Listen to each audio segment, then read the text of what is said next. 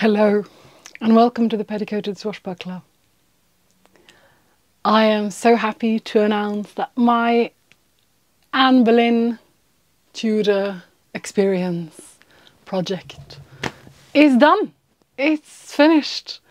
I'm so proud of it. I'm so proud to show you, to have been able to show you all the bits and pieces. I'm so proud to be able to show you the finished thing now. I got my good friend Marion to help me be my lady's maid, and I'm just so excited.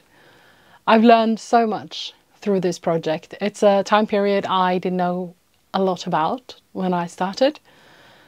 I don't think I would have been able to make it without the resource that is the Tudor Tailor book,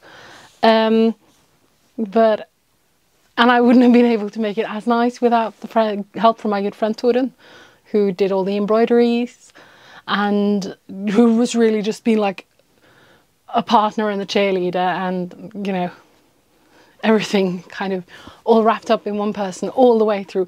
We started this project in January 2023. That's when we went to buy the fabrics.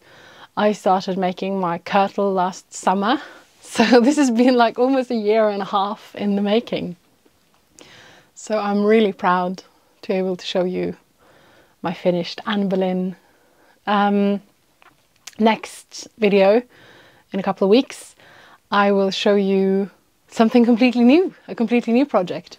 It is still the 30s, but it's going to be the 1830s instead of the 1530s. I'm very excited about that. I have already started a bit, so I'm looking forward to showing you guys that. But for now, enjoy the dressing of Anne Boleyn.